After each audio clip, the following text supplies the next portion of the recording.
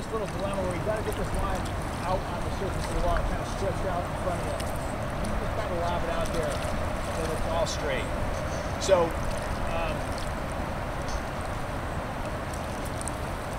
with this overhead cast, the rod tip is going to be low to the surface of the water, right? That's where we're going to start everything until it flies back out on the water. When you're casting, you want to hold the line in one hand or the other. So right now, because I'm just doing the same cast over and over, I can hold it up.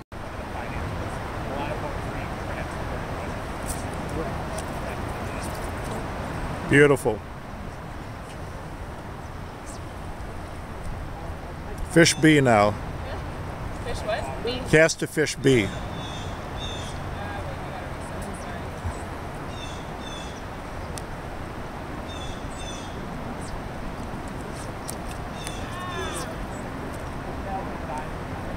It wasn't pretty, but it got there.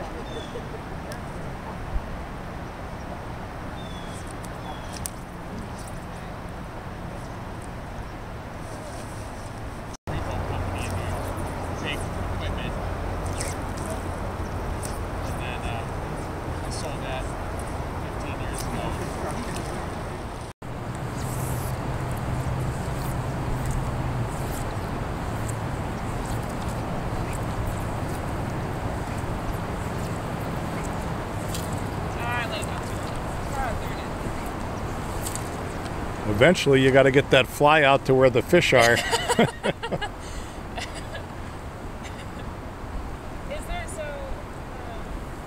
someone had said at some point, like do maximum of 3 thingies?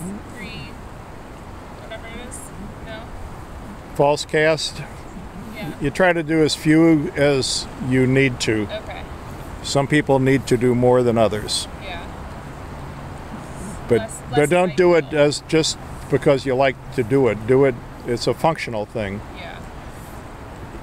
You do it as few times as necessary to get the fly where you want it to be. Okay. The exception would be if you're drying the fly off by false casting, then you can do it another 1 or 2 times. But most of the time, I try to do just like back and then forward. If I need to change direction, sometimes I'll go back, forward, Yeah. but try to minimize that. Yeah, I don't think I'm there yet. I think I'm still in the, because I'm still afraid to let go of these, Okay. Well, you've got the concept. Yeah. Not too far back.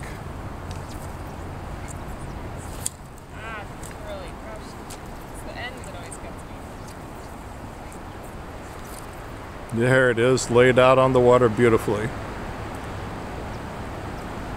It's like a golfer who takes like 10 practice swings. Whatever floats your boat.